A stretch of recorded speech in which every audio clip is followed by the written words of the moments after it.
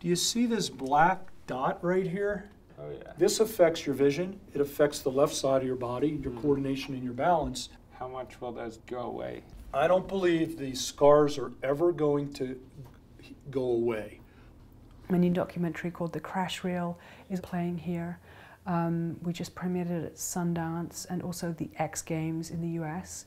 And this is our third stop on the film. The people are amazing, and you just want to watch them and find out what happens to them. And it's very emotional and very moving. It's got some very, very, very tragic and sad parts. It's got some very, very, very profoundly uplifting parts. And it's also incredibly watchable because it's set in this world of beautiful action sports. And the incredible thing I think about The Crash Reel is you just go on this journey of a lifetime, the ride of a lifetime, as somebody says in the film, where we meet Kevin actually at 11 months old, and we see him all the way up through to being 25 years old. Starting out with home movies and then moving into contest footage. And the sport's really evolving before your eyes with these exact athletes. Nobody's sure what's possible. They're trying to figure it out, using their own bodies to experiment on.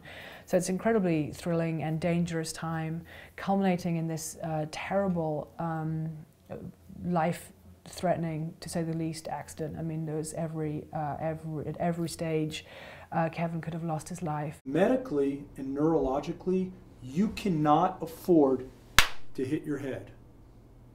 Don't get me wrong, I really appreciate all the help I've gotten from doctors, but it comes to the point where I'm just ready to release from it all. Just get me out of here.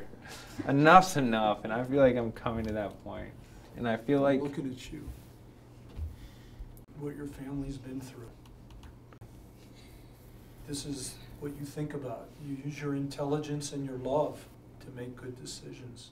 All he wants to do is snowboard and do dangerous, you know, adrenaline sports stuff, which is what he's just always loved doing.